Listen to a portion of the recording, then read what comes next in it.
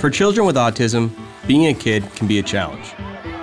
Interacting and communicating like most kids is a struggle, and it affects 1 in 68 children. Right now, there are no medicines to reverse the symptoms. Can you imagine your child is that 1 in 68? We know autism spectrum disorder arises in the brain, but for years, getting brain tissue to research the disease has been difficult. But imagine a world where we can overcome this problem. Let me explain. It starts with a brain in a dish. No, it's not that. We're talking about something way cooler. Our brains are made up of about 100 billion nerve cells, called neurons. Neurons develop from stem cells. As our bodies grow, so do stem cells, maturing into specialized cells for our lungs, liver, heart. You get the picture.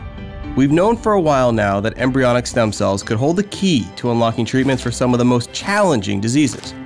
But not everyone liked the idea of using these cells for research. Now imagine this. What if we could do stem cell research without using any embryos?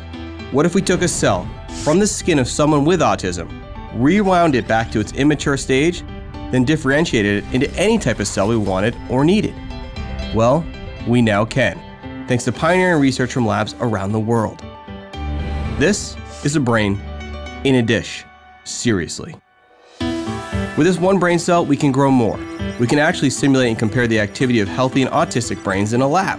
No, you're not watching a science fiction film. We're using these brain models as research tools today. So what was once locked away is now accessible. Not only can we watch neurons firing, but we can see brain cells reacting to potential treatments right in front of our eyes. Long-standing mysteries about how diseases impact our brain could potentially be solved. Think about what that means.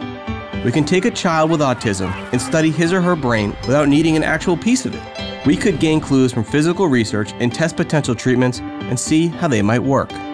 Imagine the possibilities. Now reimagine that 1 in 68 child and the ways we might be able to help. Pretty great, right?